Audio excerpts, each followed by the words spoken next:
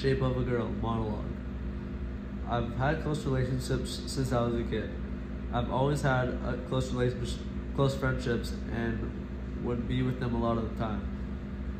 Going to school with the same friends throughout school helps keep a close relationship with them, and it's easier to figure them out, so you can't get in many big arguments and lose them.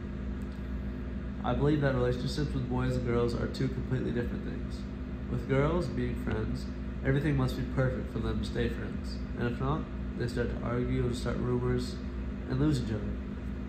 With boys, being friends, we just let life go on, and when we hang out, we make the most of it. We don't sit around on our phones. We definitely don't sit in silence. We are always doing something or finding something to do. Relationships at this age can be hard at times, because as teenagers we are all trying to figure out life on our own, and it can be tough to handle our friendships or even girlfriends and boyfriends. I've never experienced bullying or been around bullies as a kid. That's why I've had the same friend group since grade 7.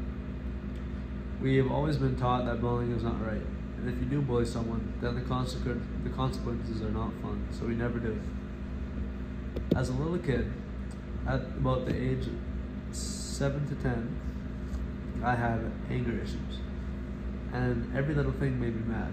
I would always get into fights with my classmates and teachers, but the worst was with my parents.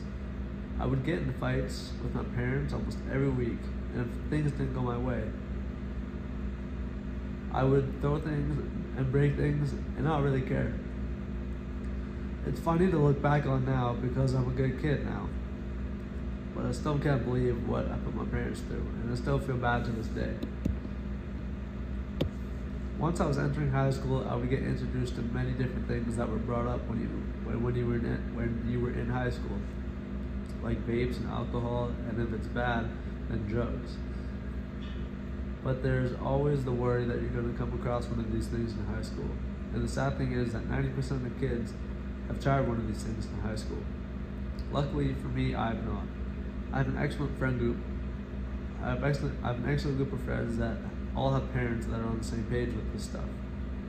If I ever got offered or asked for vapes or alcohol, I would always say no and walk away, because I know it's not the right thing to do. I don't really care if everyone else is partying and drinking. I'm not a follower. And if I don't have the reason to do any of these addicting things, then I won't. I've always been a somewhat popular kid, and I've been in a popular friend group, so having the sense of belonging has never been a problem for me. I've always played sports, and the better you are at the sport, the more you're going to get liked by others, which I have been. There have been times when I've been left out from a hangout and I felt horrible.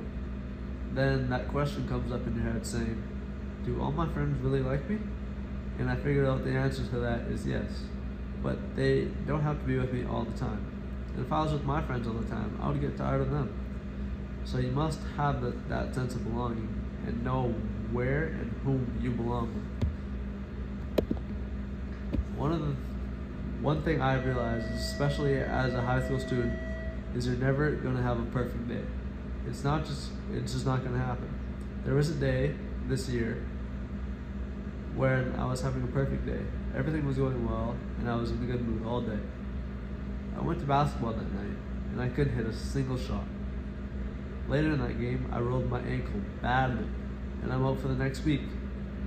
That one day was a revelation of how life really is. It showed me that life is a roller coaster of emotions and different situations, and I must figure out how to deal with them without messing up my relationships. I can't let my problems affect others.